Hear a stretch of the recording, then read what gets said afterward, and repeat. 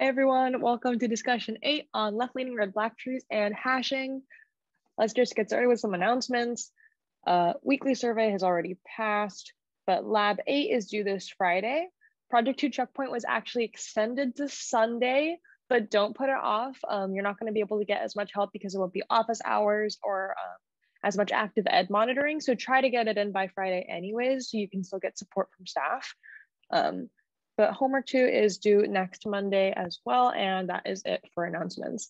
So I'm actually going to direct you to one of Anjali's videos from last semester because again, her videos are awesome, and her video will cover the content review for B trees, left-leaning red black trees, and hashing.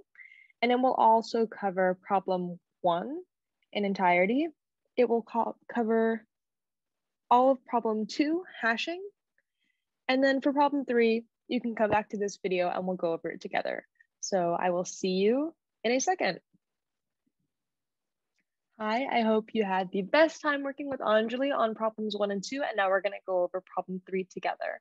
So our goal is to draw a hash map after a couple operations done to it.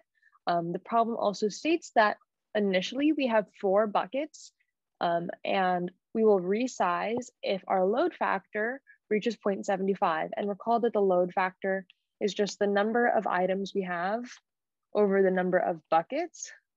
And if this reaches 0.75, then we resize. And we would resize by doubling the number of buckets. And so this is what we're working with. I'm also going to assume that we are doing some sort of like array with linked lists as items, or in other words, we're doing external chaining. So these are the assumptions we can make going into this problem, and they are stated on the full worksheet. The slide is just abbreviated. So now let's get started. We first say that we have a new hash map, and so we can assume again, we're gonna have initially 4 buckets. And then the first thing we do is we put hash browns. The other thing for this problem is that we've defined our hash function to take the first letter of the key string, take that as its place in the alphabet. For example, A is 0, B is 1, etc. And then modulo that by the number of buckets to get the correct index. So here, as it says at the bottom, H is 7. 7 modulo 4 is 3. Knowing this, which bucket should hash browns go in? Take a moment and think about it.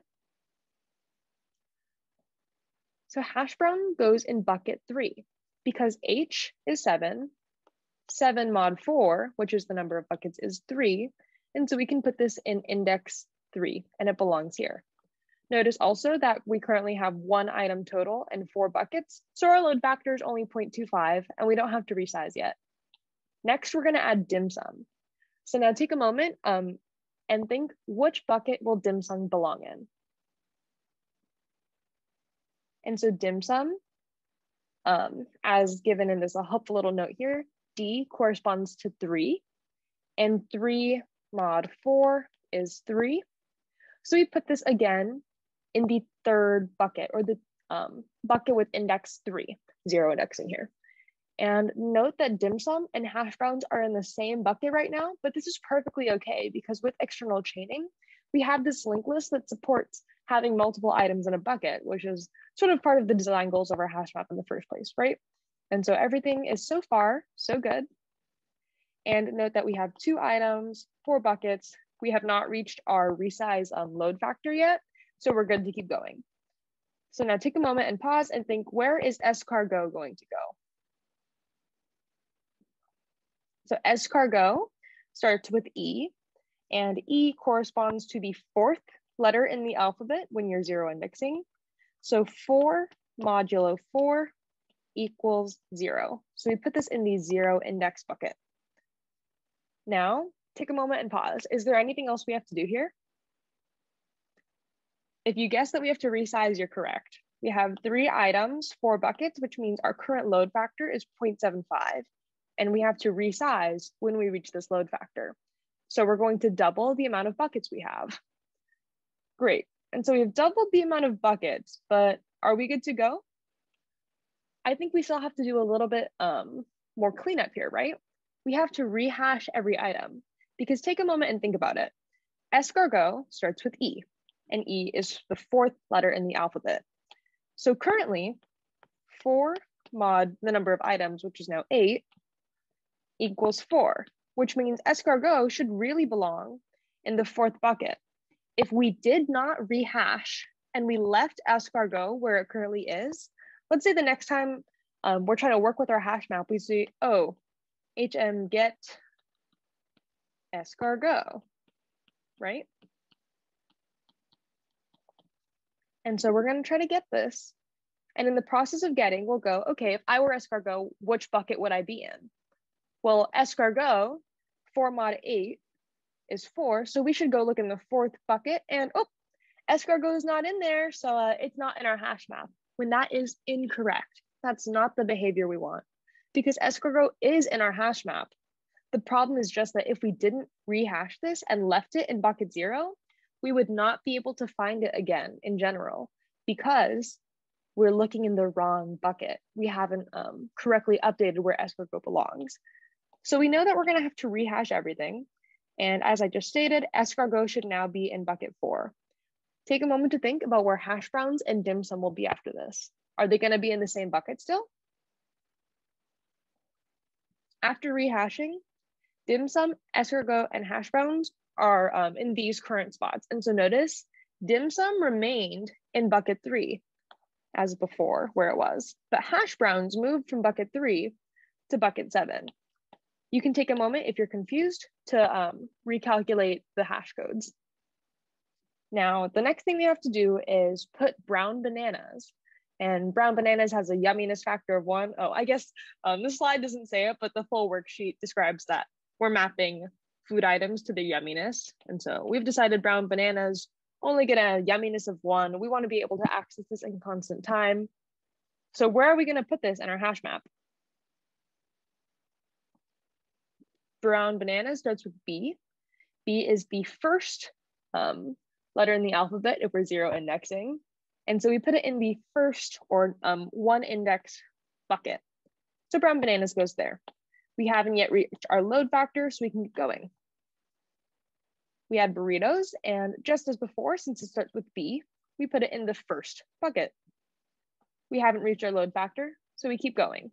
We're gonna add buffalo wings and take a moment to think about where it goes. And buffalo wings also starts with B, so it goes in the first bucket. Now we've reached our resize factor. This is a moment I want you to take and remember, why do we resize in the first place? Why do we resize our hash maps?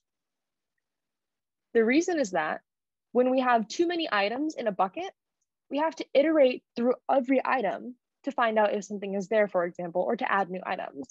And so this is super slow because we're essentially making a linked list inside the buckets. And as you recall, linked lists have linear time operations for getting a specific item or like iterating all the way to the back and adding them there. And so this is not super ideal. And you can imagine if we had like 1,000 elements in this bucket, we would have really poor runtime because now we're essentially getting linear runtime. We don't want this. And so resizing allows us to have less items per bucket, or on average, maybe only like 1 or 2 items per bucket, which means we've essentially achieved constant time, which is the whole goal of the hash map. So we need to resize to make sure we don't have too many items in any given bucket. We've reached the resize factor here, so we're going to double the amount of items in our array. Now, as before, we should rehash everything. So take a moment and think, what moves when we rehash? Nothing. So we just resized our underlying array portion or the bucket portion of our hash map, but it didn't really do anything to solve the problem of this bucket having way too many items. And just to exacerbate it, make the problem worse, we're adding banh mi. And so banh mi is very yummy, it gets 9, but we still have this problem of this really long linked list like structure. And so I want you to really emphasize or note that we have resized, but there's just something a little funky, right? That brings us to the next question, which I've maybe kind of already given away the answer. Do you see a potential problem here with the behavior of our hash map? You can take a moment to think about it and maybe formalize your thoughts. So the problem here is that our hash map has too many items in the B bucket, and specifically, If we add a lot of items that start with the same letter, they're all going to end up in the same bucket. So we could add 1,000 items that all start with B. And even though we're going to keep resizing our hash map to fit and like stay below the load factor, that doesn't change the fact that we're ending up with linear runtime to get a specific item, for example. If we wanted to know, hey, how yummy is banh mi? What's the yumminess rating for banh mi? We would have to go to this bucket and iterate through the whole linked list to find it and find the associated value with that key. And you can imagine this will be worse if there are even more items. So that's the problem with the behavior of our hash map. We'll just say bad runtime to sum that all up. And how can we solve this? So again, take a moment to think about it. So the way we could solve this problem would be by simply having a better hash function. You're gonna notice our hash function here was super simplistic.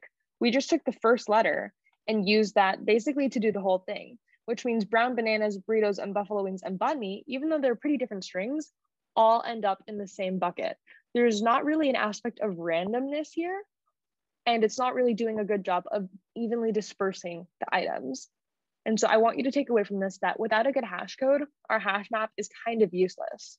We need an effective hash code.